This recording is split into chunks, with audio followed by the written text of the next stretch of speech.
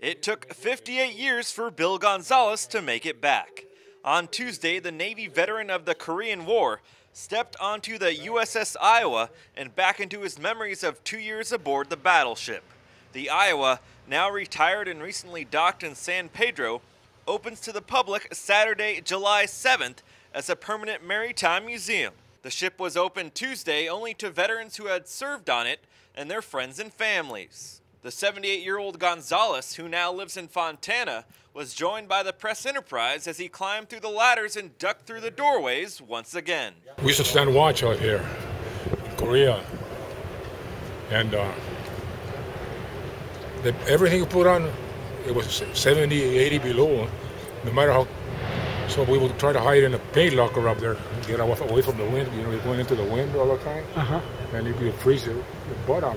You put a cigarette in your mouth right here, and with the liquid, it would freeze right there. Your cigarette would freeze. So we didn't smoke up here.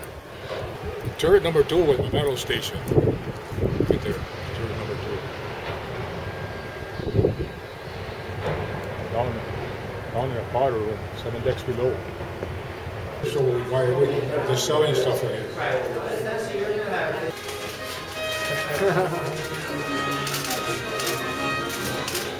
Tell me again what we're looking at. Well, this is officers' quarters here.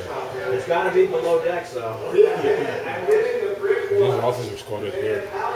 And we used to make their beds too. But when I worked my way up to executive officer, I just worked for him, nobody else.